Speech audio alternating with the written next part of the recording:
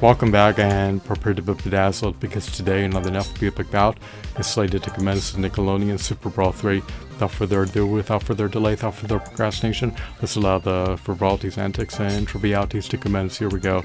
Today, the legendary, iconic, illustrious, revered, venerated, renowned, notorious Avatar Korra is pitted up against Abrasive SpongeBob. Who will prevail, who will falter, who will emerge triumphant? Stay tuned because I'll keep you abreast of the play-by-play. Will Avatar Korra render me a decedent, a carcass, or cadaver? Will she render me mincemeat? Will she beat me to bloody pulp? Will she tear me to ribbons? Will she brutally trounce me? Will I grovel on my adversary's feet? Stay tuned because I'll keep you abreast of the play-by-play. Am I slated to get martyred, maimed, mutilated, mangled, ravaged, brutalized, decimated, subdued, and incapacitated?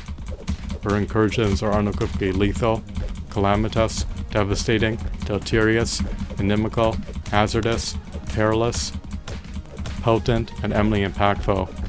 At this juncture, at this confluence of time and space, my life points have been partially depleted.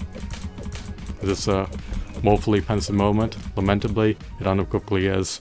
This is indeed a lugubrious, dolorous moment, to say the least. Somehow, an anthropomorphic sponge managed to surmount an avatar in a scuffle. Who would have thought that an anthropomorphic sponge could overcome an avatar in a tussle? I hope that you are enthralled, bedazzled, regaled, captivated, mesmerized, amused, floored, and fascinated. I hope that you are entrenched in the unalloyed applicant sun. I hope that you deem this video to be eminently engrossing in all facets. Have a blissful day. Goodbye.